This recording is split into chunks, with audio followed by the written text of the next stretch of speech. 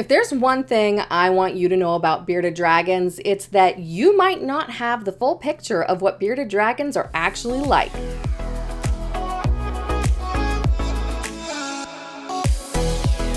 Hey guys, it's Erin, and on this channel we dig into reptile education for better care and conservation. This week we are continuing our series on bearded dragons because I am mildly obsessed with them. Now, if you're looking at the beardie on my chest and feeling like, this beardie looks a little bit different, this is definitely not the tiny little bumble that we've seen in the past, you are 100% correct. This is a brand new to this family beardie. He's not a baby. I act like he's a baby. I'm calling him brand new. He's embarrassed. This is Archie, and Archie is new to the Moonlit Jungle family and is a little bit apprehensive about what we have going on here. He's never been on camera before in this house. He's never seen the camera setup. He's currently eyeballing the microphone. It's got a red light on it, and he is like, what is happening? But we are going to be using this time to get some additional handling in because we're still learning each other. He's still learning me. I'm still learning him. Now this week, we're digging into some common misconceptions around bearded dragons because I have the wonderful opportunity of getting to connect with a lot of people that are not in the reptile community and hearing what their thoughts are on certain reptiles. And I have really enjoyed hearing people's input or what they believe to be true about bearded dragons. So we're going to clear up some misconceptions and dig into the truth. Now, before we do, I would love for you to do me a favor. Go ahead and hit that subscribe button. And if you're already subscribed, hit your notification bell so you never miss a video. We're putting new videos out every single week. We love having you here. We love getting to share reptile education with you. And every person who shares and watches helps contribute to the Moonlit Jungle Rescue, which is a nonprofit rescue dedicated to providing a safe space for reptiles in need. Okay, let's dig in. Chances are you've seen a video or a picture or you've heard from someone that bearded dragons are lazy. I understand that that is something that is really perpetuated in the media, that bearded dragons are these lazy, like little potatoes that just sit around and do nothing all day. This is not true. Of course, like any animal, bearded dragons are going to have downtime where they're going to be just chilling and hanging out and relaxing in their hammock and just living their best life. But in my experience, bearded dragons are inquisitive and they like to run around and be active and climb. While they are marketed as lazy, like loungy potatoes, they're not. They're active and they will take advantage of enrichment experiences, which means you got to enrich them. You got to give them the exercise. And honestly, it's so much fun. It is so much fun to be able to do that sort of thing with your reptile. Another thing I hear a lot of is that bearded dragons are always excellent eaters. If you're a bearded dragon owner, you're over there like, no, this is not true. Let me be honest with you.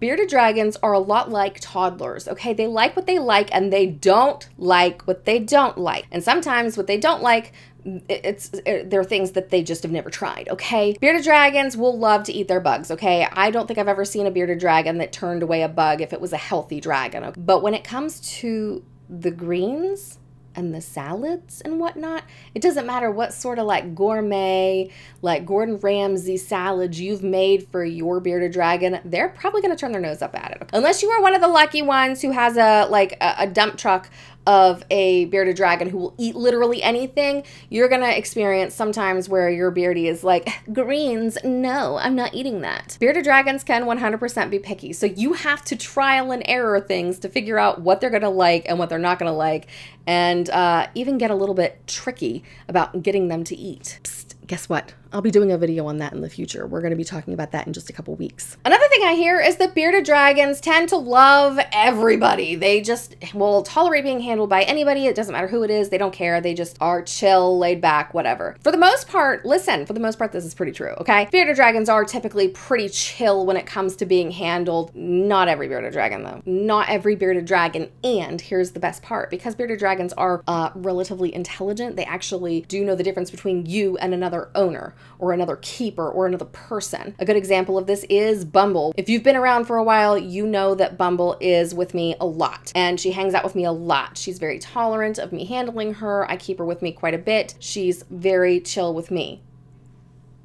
But that's it. She will let my kids feed her. She'll let them pet her. She will not relax the way she does with me. She'll go right to sleep on me, whereas if the kids are petting her, she's very much on alert. Same with my husband.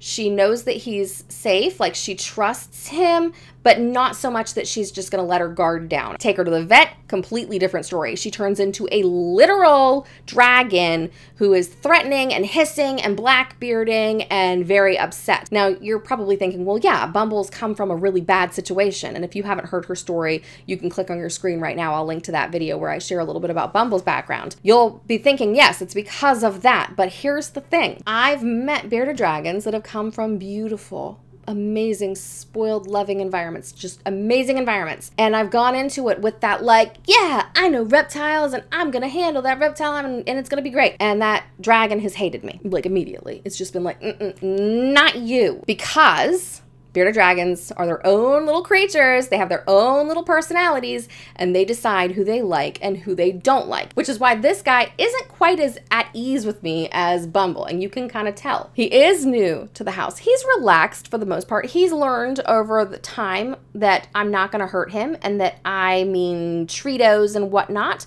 But he also knows that I'm not his usual person, that this is a new environment, and he was very well loved, very well cared for, and only ended up here because of life circumstances. He's also still really not sure about this microphone. That he keeps like turning to look at the microphone. He's like, what is this? Show them how handsome you are. Oh, beautiful, handsome, gorgeousness, gorgeousness. So while bearded dragons aren't necessarily like aggressive, like defensive animals, they don't necessarily like everybody, and that's okay. It's just part of their personality. The other thing I hear a lot of, and I hear this particularly as someone who is running a rescue, from people who are hoping to adopt, is that they want a bearded dragon because of how cuddly they are, because bearded dragons are so snuggly. Okay, listen, bearded dragons can definitely be snuggly. Bumble is definitely the snuggliest of my beardies, and only with me. Then we have Q, and Q is snuggly when he wants to be, but more often than not, he's on the go exploring and trying to figure out what he can get into next because he's literally like a permanent 3-year-old. And this guy, he snuggles, but he's also like a little apprehensive, right? They don't always like cuddling. They don't always want to be held and carried around. They want to get into things and do things. This ties right into being a couch potato. The big key here is that you're going to get from your reptile what you put into it. We talked about taming and bonding with your reptile in another video, but if you go through and do the hard work and commit time and energy to it, you have a much higher chance of having a very snuggly beardie. But just know that that's not always the case. It's not like a one-size-fits-all thing. Not every bearded dragon is going to want to like snuggle, and that's okay. They're still cool even without the snuggling. Now, like every other animal on the face of the earth, there is a ton of misinformation out there about bearded dragons, and some of them are not as harmless as these little myths that I shared today. Some of them are detrimental to the actual bearded dragon, and that's kind of what we talked about last week, where I shared a few reasons why beardies are not actually easy reptiles. As much as I think they're amazing reptiles for any reptile keeper, they're not easy. If you haven't had a chance to watch that, I would love for you to go ahead and click that video on your screen right now. And remember, until next time, do your research. Bye, guys.